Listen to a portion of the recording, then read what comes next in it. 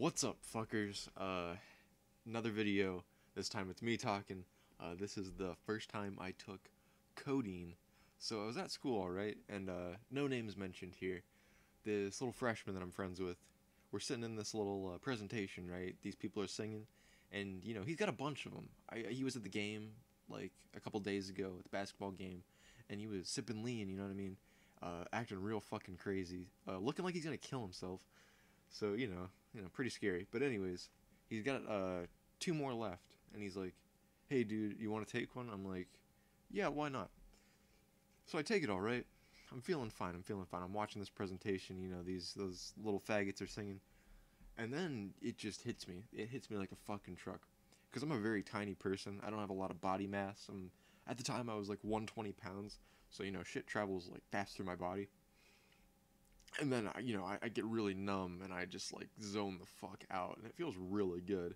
But it's a good feeling. It lasts for a while. I have a fun day, and then I come back and it's exam week. You know what I mean?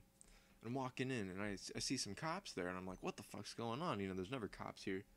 And he like comes out. He's like, oh yeah, the cops just pulled me in because this the dealer of him, his girlfriend ratted them out for some reason. So I don't know why she would do that, why fuck her own boyfriend over, I don't know, whatever. So I'm thinking, holy shit, I'm next, because he mentioned my name, he mentioned a bunch of people's names, so we're all fucked. But anyways, time goes on,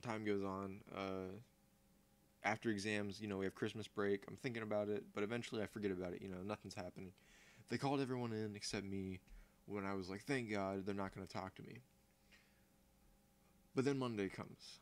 Monday, back to school, whatever. I get called in. I'm like, oh shit, I'm done.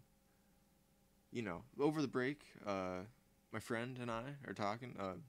You might have heard him from the last video. He's talking to me. He's like, dude, you just got to listen to Stitches, brick in your face. You just got to get just hyped.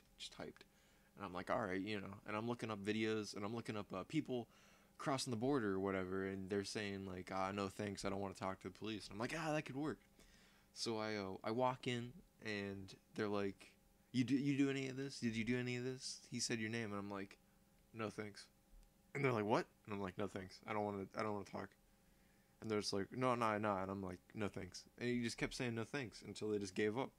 And I walked out, and I'm like, oh, thank God, because they could find it in my system or whatever. But yeah, that's my story.